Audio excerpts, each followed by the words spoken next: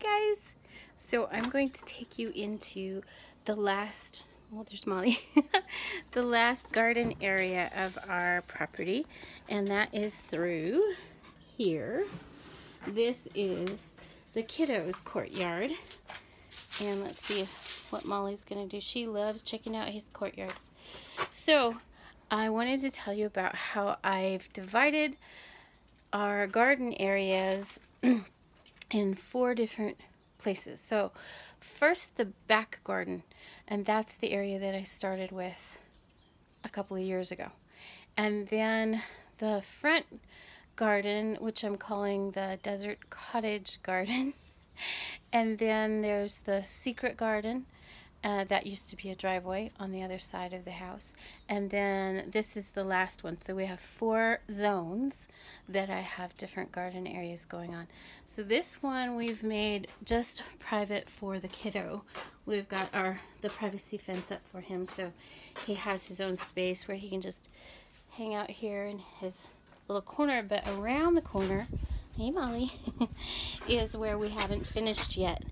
So what he would like, and I'm going to have him out here working on it with me, is a Japanese serenity garden in this area right here. And then along the wall we're going to be putting in cement blocks, I think, to grow plants through. And then we're going to wrap it around this antique looking solar lamp, which is really cool. We really love that. So we're going to wrap around that to have a growing area. And then down that way, I think he would like dandelions growing. So that'll be all interesting how we get all of this done. But this is as far as I've gotten in this part of the garden.